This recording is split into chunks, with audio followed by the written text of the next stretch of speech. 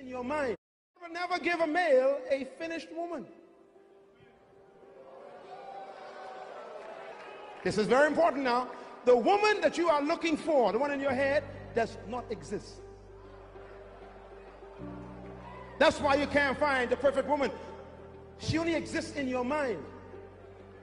God will only give you the raw material. He said, I want you to cultivate her and make her into the woman in your mind. So your job is to develop and to refine and to train and to educate and to improve the woman in your life.